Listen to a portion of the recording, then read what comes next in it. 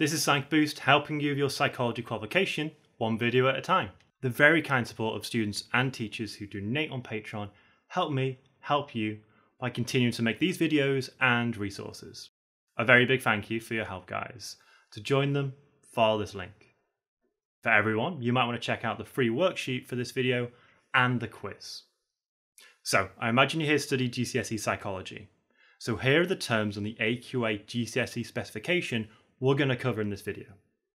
As we go through the video, they'll be in red text. You need to be able to respond to questions on all of this. This diagram is called the multi-store model. You're going to want to remember this diagram inside and out. So when I finish talking you through it, pause the video and draw it on some scrap paper until you can do it from memory. It was created back in 1968 by Atkinson and Shiffrin, two cognitive psychologists. They used this model to describe how information is processed in your mind.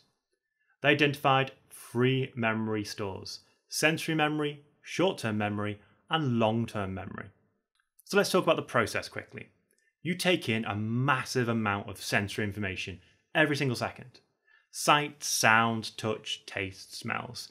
That all enters into your brain, but you don't pay attention to most of it, and it's just lost. What you do pay attention to is passed to the next memory store, short-term memory.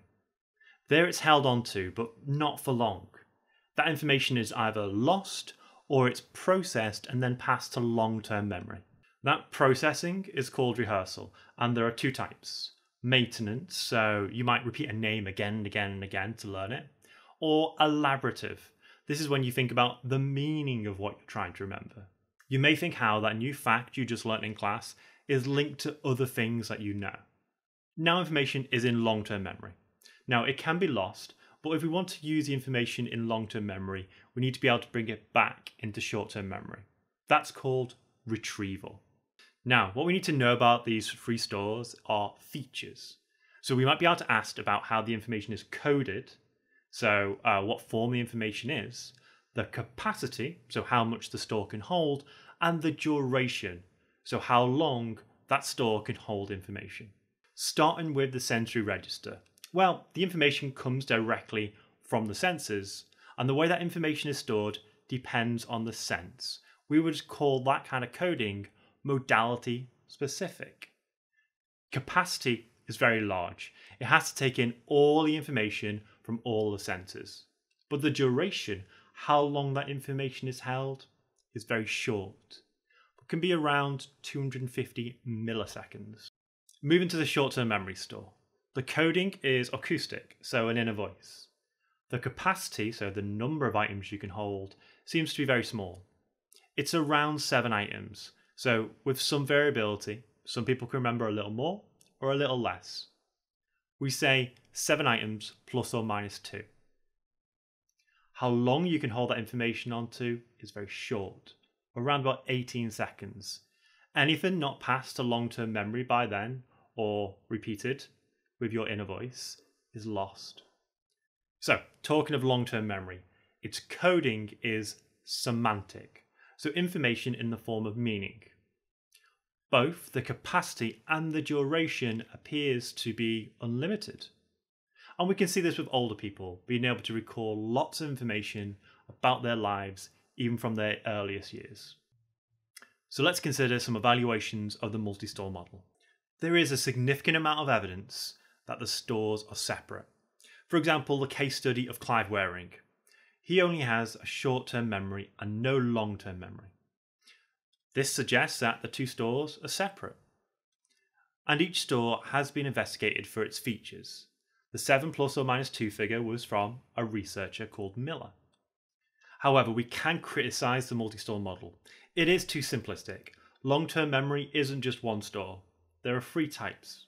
Short-term memory also seems to be too simplistic, and researchers now use the working memory model to explain how we process both auditory and visual information in our short-term memory. An effect that we need to understand in memory is something called the serial position effect. Here's a list of 20 items. Pause the video, read them out loud in order, then look away and try to write them all down. Okay, if you did that, you might have found something interesting about the words you remembered, and the ones that you forgot. That is, your recall of the word depended on its position on the list. The primacy effect suggests the words at the start of the list were more likely to be remembered. And the reason for this is your brain had time to rehearse those words and put them into long-term memory. The recency effect suggests that the items at the end of the list should have been more likely to be remembered because those words were still in your short-term memory when you start to write them down.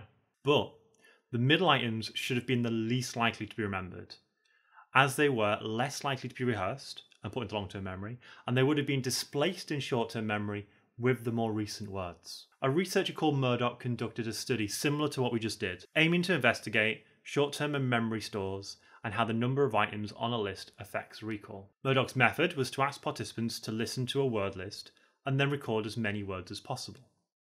Murdoch's results showed that both the primacy and the recency effect in recall. Participants were more likely to recall words at the start or the end of a word list. So Murdoch concluded from these results that it showed evidence for both long-term and short-term memory stores. Let's evaluate Murdoch's study. Whenever we evaluate a study, there are a range of ways we can do it. And over the course of these videos, I'm going to show you lots of examples. But one way we can evaluate is to think about the advantages and disadvantages of how the research was carried out. So the methodology. Well, this was a laboratory study with an unusual task. So let's focus on that. Lab studies are good because you can carefully control the situation. That control means that you can reduce the chance of some other random factor being measured called extraneous variables. That is, instead of what you wanted to measure, the independent variable's effect on the dependent variable.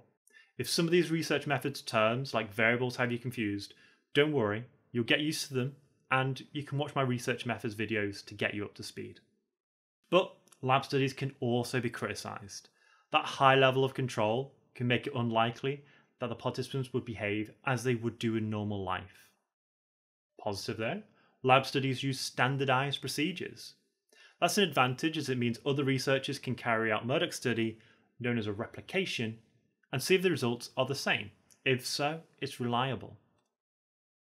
Murdoch's task, however, was artificial. Very rarely in our day-to-day lives do we need to remember a long, random list of words. So Murdoch's findings might not really apply to how people use memory in day-to-day life. We can also give an evaluation of how the research could be applied. So for this study, we can suggest that the knowledge gained by Murdoch can be used in schools to help teachers design activities for their classes. Knowing that information at the start and end of lists are more likely to be remembered, you could put the less important information right in the middle. Okay, now we've covered the content.